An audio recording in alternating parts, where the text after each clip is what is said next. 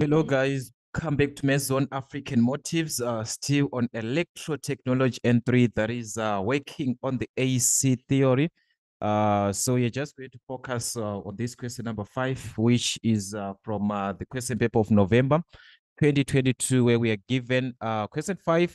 An AC supply is represented by the equation. So here we are given the equation for an AC supply, which is E is equal to 230 sine 314,2 T in volts.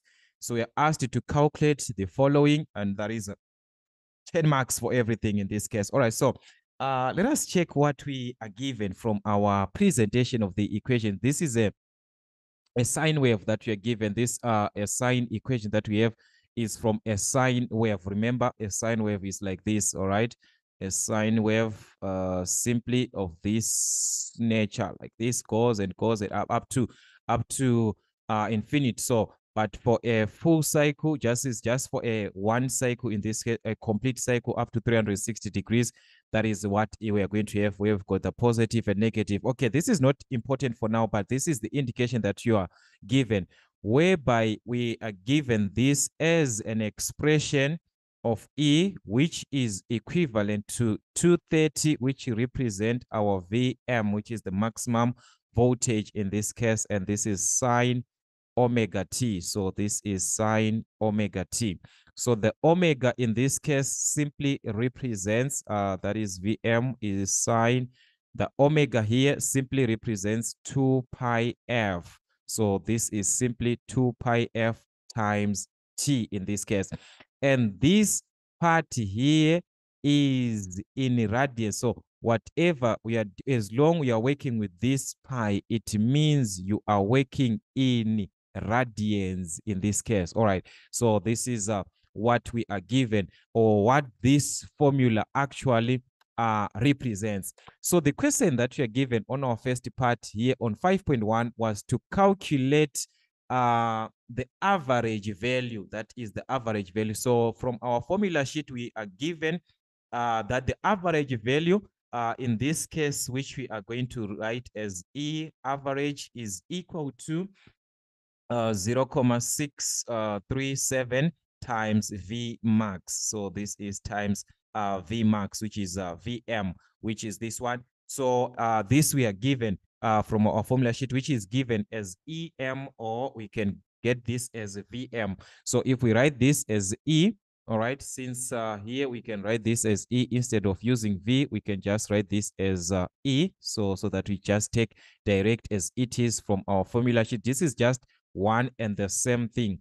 All right, so meaning to say here, I'm going to have this as EM, or just VM. All right, so that is what you're going to have. So that is, in this case, we've got 0.637 times the maximum value from our sine wave, in this case, from our sine wave, which means we are referring to 230. So you're saying the maximum value that we can have is at 230 volts. So that is the one that you're going to use here in this case. So that means we are going to multiply to 230 for EM. So this is going to give us the average value for the voltage, which is 146.51 volts. So this average value is also even for current. Let's say we're talking about current, it is going to be 0.637 times the maximum current, whatever value that you're given, as long it's a maximum value. All right, then we've got 5.2, which is the supply frequency, meaning we are referring to this F in this case, which is our frequency. So from this part, we said omega in this case represents the 2 pi f, which is in this case, the part that is affecting our T in this case is this part. This whole part is represented by 2 pi f. That is multiplied to T multiplied to, so 314.2 is equal to 2 pi f. These two, they are the same, they are equal. So meaning to say, we can formulate an equation in this case. All right, so we're going to formulate an equation.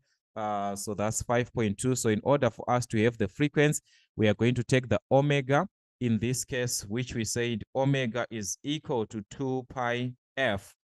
And our omega in this case is the value that is represented, this whole value here, which is our omega 314,2. So our omega being 314,2. So we can substitute these values, or we can make F the subject depending with what you want. You can make F, or you can substitute your omega here. 314,2 is equal to 2 pi F, which is, we can find our F in this case, which is our frequency, divide by 2 pi both sides, divide by 2 pi both sides. That means we are obtaining the exact value for our frequency in this case. So knowing that frequency is measured in hertz, so we divide this part, we are going to obtain something like 50,006 and so forth. So frequency, just round off to the one or number, which is going to be 50 hertz in this case. All right, so that is going to be our frequency. And the other part we are given is to calculate on 5.3 is the period. All right, so the period is simply taken from the frequency. Remember that period is equal to 1 over f. So which is the same thing with the frequency. Frequency is 1 over t. So the t is equal to 1 over f also, but our time is measured in seconds. Frequency is measured in hertz. So in this case, we have calculated the frequency, so we can take advantage of that. Our frequency in this case is given as 50.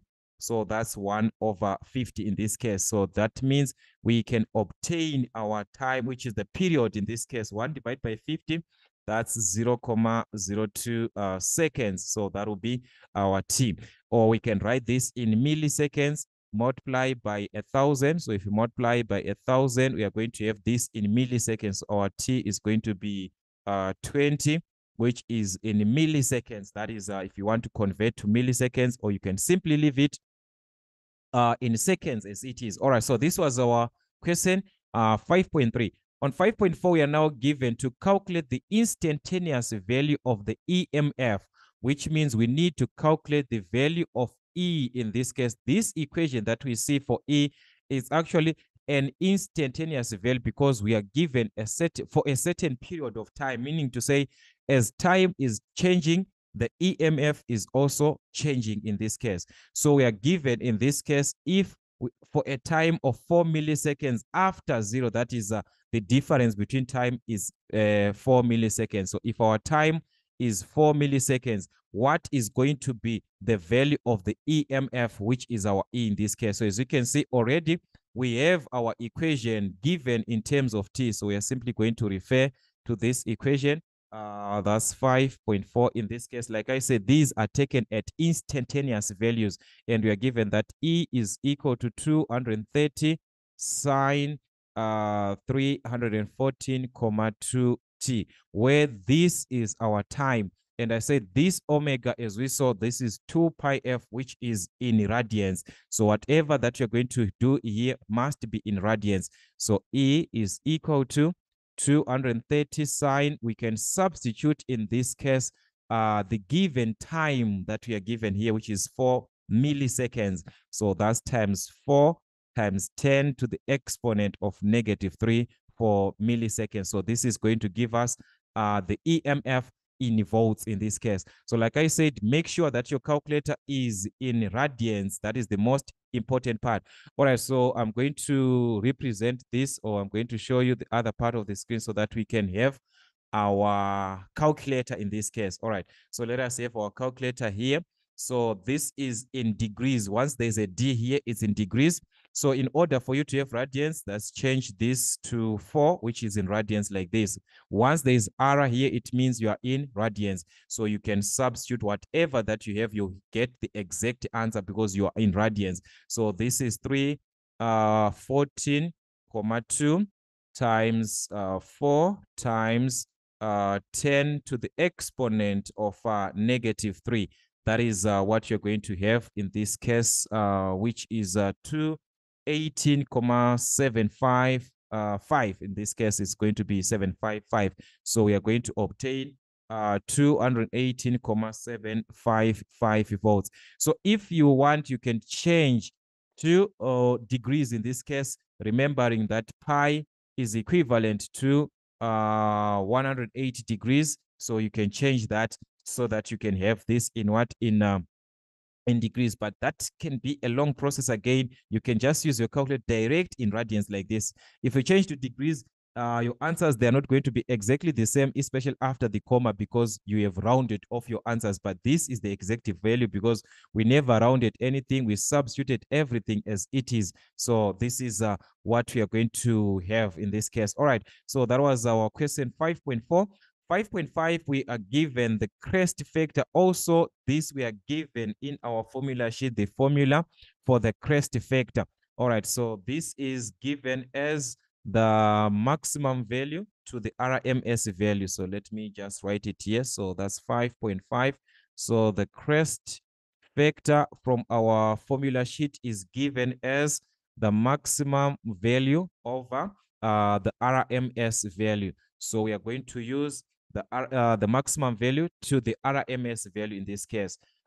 If we check, the maximum value is the one that we got from our E in this case. So we have this, but we do not have the RMS value. So if we check, our maximum value is the one that we said is from E, where E max is 230. So we have got E max here. Our maximum value is at 230. So this is 230 volts, but we do not have the RMS value. So where are we going to obtain the RMS value from? Your formula sheet, it is given also that the RMS value is equal to 0.707 times the maximum value, meaning to say we are going to multiply this by the maximum value, which is 0.707 times the maximum value of 230 in this case. So if we simplify this, we are going to obtain something like 162.611 volts. So this is our RMS value. So having these two, we can calculate our crest factor in this case, which is the maximum value of 230 volts. So this is in volts over the RMS value, which is 162.611, which is also in volts. So as you can see, this will cancel, which means this is just a constant value. So we are going to obtain 1,41427 and so on. So this will be a 4 to 3 decimal places. Like I said, the volts and the volts cancels. So this is going to just give us a constant. So this will be our crest value in this case. So as you can see, that is how we can apply our questions. Everything, guys, you have there, you have this in your formula sheet. In this case, let me just show the other parts that I'm having here, like these ones, the form factor, then the crest factor, which is the maximum value over the RMS value. If it is current, also maximum current over the RMS value, like that. So this is how we can have our questions. So that is how we can play around with our questions. So that's it, guys. All we need is to work on more revisions, more question papers, as we prepare ourselves for the exams which are ahead of time.